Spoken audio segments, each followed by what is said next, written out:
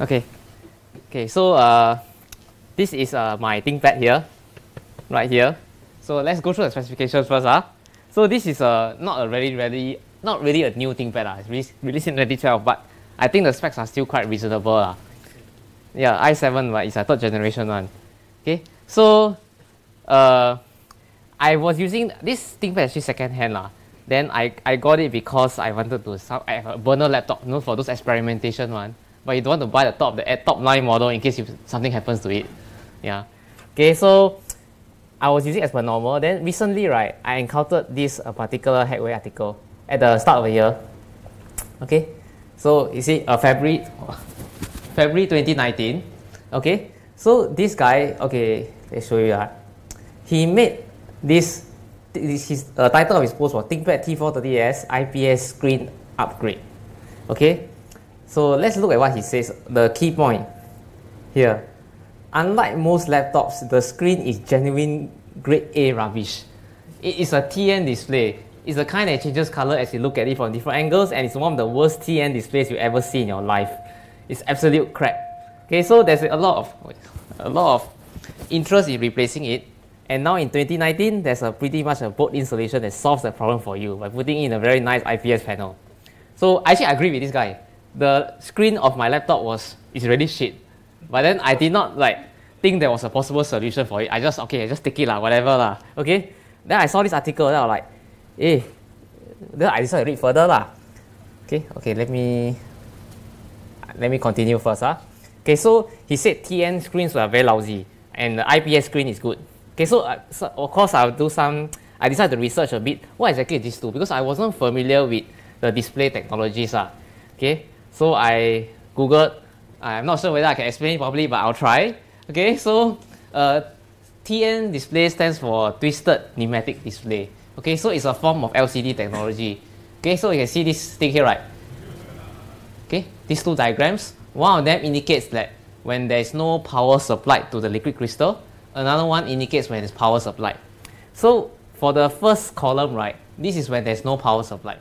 When there's no voltage supplied, right, this is how the liquid crystal is arranged. Is in the 90-degree angle, so the polarized light actually goes through like this.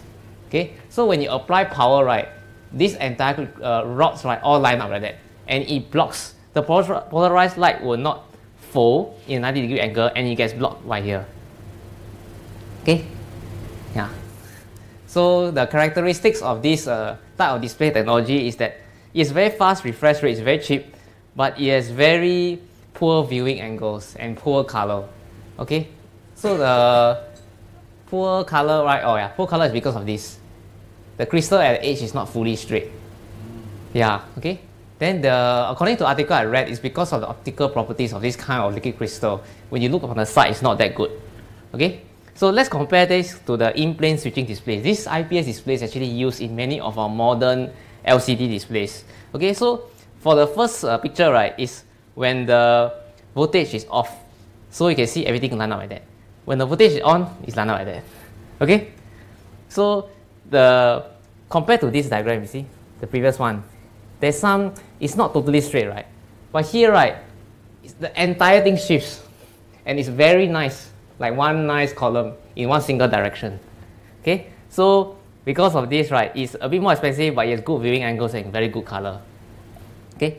Well, but a bit slower refresh rate, because they say that it's hard. It takes a bit longer period of time to rotate all these rods compared to the previous one. You just need to straighten all of this. Okay, so I decided to replace my LCD display based on what the guy suggested So he said, okay, go to eBay, look for this particular one. Okay, it apparently is the same size. Okay, same size as my. It's slightly thinner though, but it still fits Okay, but it's not that straightforward, because this particular display, right, uses a connector called, sorry, it's not mini display board, it's an embedded display board.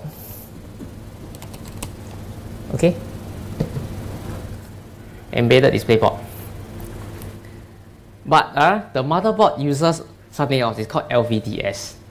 So immediately there's a difference in the signaling technology. The motherboard transmits in LVDS, but the display board, the LCD receives as embedded display board. So the difference is these two lah. So one technology is basically newer than the other, and the connector type is different. The protocol is also different. One is differential signaling, and the embedded DisplayPort is sent in the form of packets. So basically you cannot just connect the two together, it won't work. So, okay, so you can take a look at here lah. So LVDS, right, is actually a legacy technology. So you can take a look at the Intel article. They say Intel plans to end support of LVDS in 2013 and VJ in 2015. But this article is very old already. Okay, so in today's, that's why today's technology, today's LCD on the laptops, right, you don't see them using LVDS anymore. Okay, but this laptop is older. Okay, so let's bring in this thing, this special converter. Okay, so again, this guy says, go to eBay. Apparently someone made a specialized adapter from LVDS to embedded DisplayPort. Yeah, very expensive. Yeah, so, and it's specifically for this particular ThinkPad model, T430 and T420, you know. Wow, I think that's why the quantity is so low, that's why it's so expensive. Anyway, I decided to get this lah. Okay, I just follow. So this is my efforts. You can see my reflection there, sorry. Okay, so you can see I replaced the screen. Yeah, and then also the adapter board, right, I found a place to put it here beside the CPU. Apparently this place is for a PCI Express, mini PCI Express lock. So it's not occupied, right? I just show it there, boom.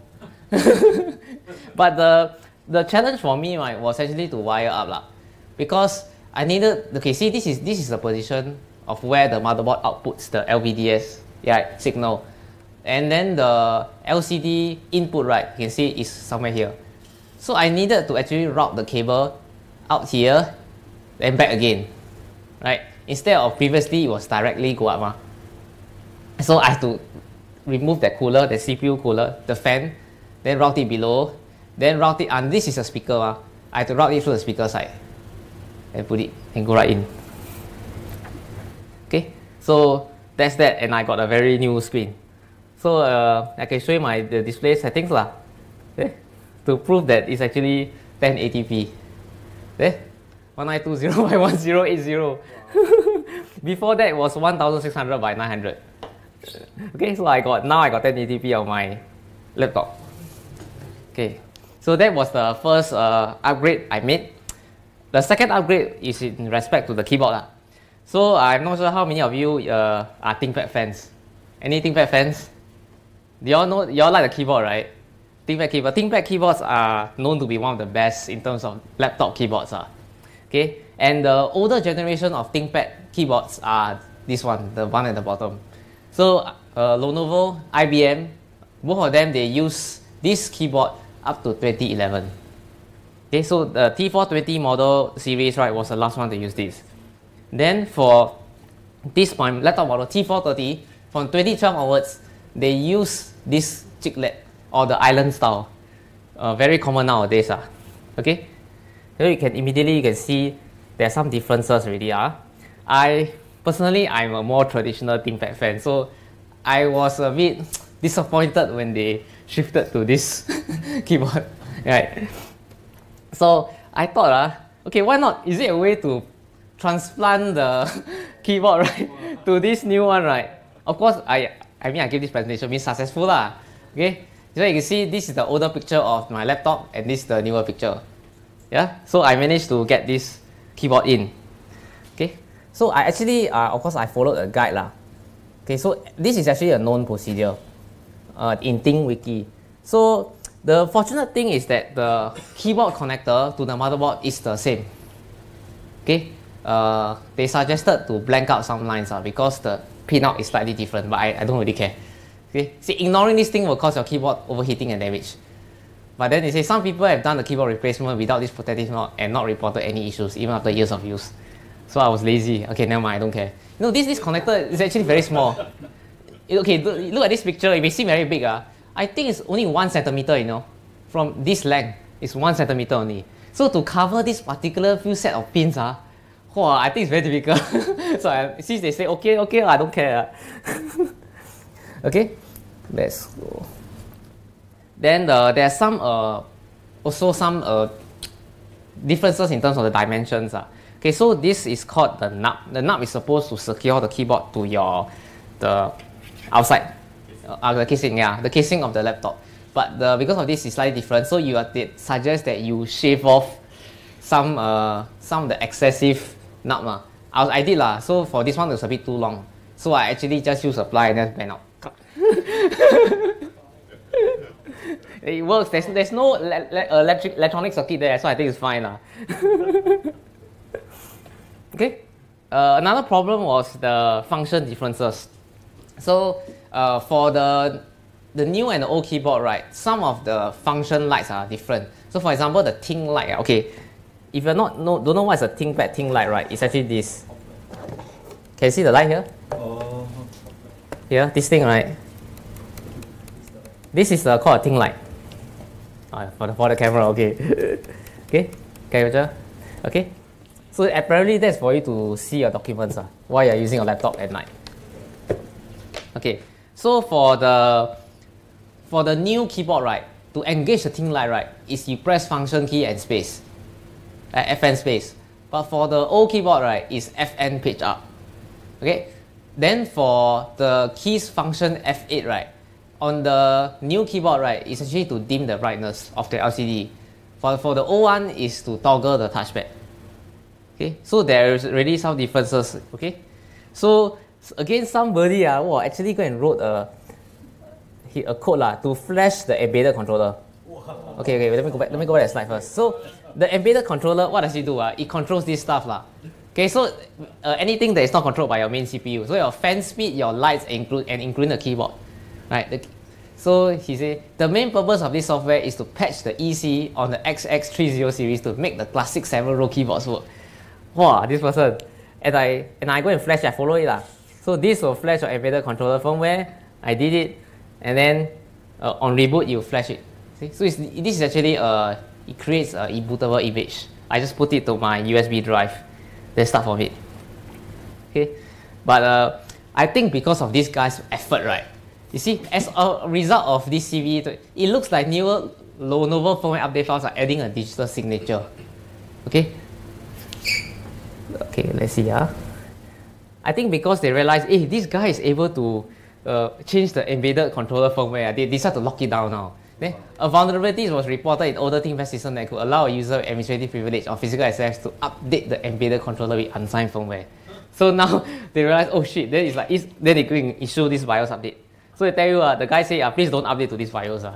If not, you cannot change the embedded controller anymore. It's like those jailbreaking the Apple iPhones, right? Yeah, so they know already. Okay. But anyway, thanks to the effort of this guy, right, I could get a very nice IPS 1080p screen on my laptop and a classic keyboard layout. So yeah, so that's all for my talk. Any questions? Yeah. So do you have to install any firmware for the screens to get it? Oh, no need. Really? No need. Yeah, it just works. Okay, let's go to device manager. Where is monitor? Yeah. So it identifies as a flex view display. Yeah. Auto. In that $52.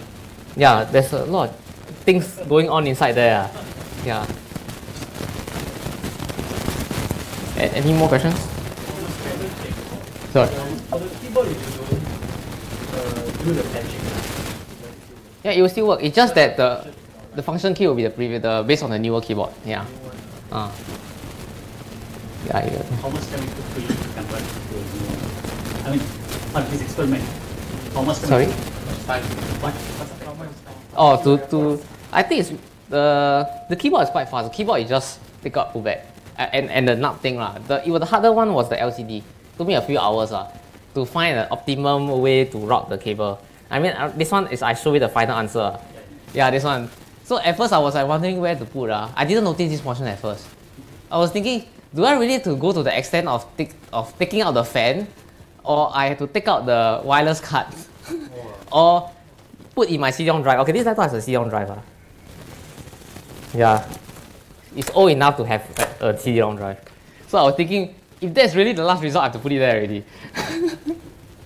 Yeah, so that one took me a 1 hour experimentation, then I saw this portion there. How much is cost in total? Okay, so you saw, okay, let's go to eBay. Let's see this. So this screen, about approximately $60. Okay, delivery about $80. So this one, this adapter costs more than the screen itself. Yeah, almost $90. Because okay, this I think probably is a very niche item. But for the LCD screen, I think it's quite common. That's why. Did you reverse engineer the? No, no. I only bought one, so I didn't want to damage it. Then, if I reverse engineer, then then it's $90. No. Totally worth the effort. Yeah, because okay. I didn't explain why did I get this specific model of laptop. Okay, this is out of scope of this talk. So this T430 laptop, right, has an express card slot.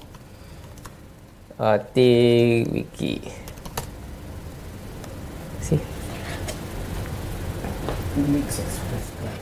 Yeah, who makes I got use So okay, so you can see what's back. It has an express card slot. This is the last Thinkpad model to have it. The last generation to have an express card slot. I use that because the express card slot allows you to have more fine control over certain pins. For example, you want to do, I have a parallel port card, right? To able to control the pin out directly. If you use a USB one, you don't have that fine control. You can control by the memory address. So I have experiments like that, and this laptop is the last of its kind to have that. Okay, any more questions? Okay, then thanks. Okay.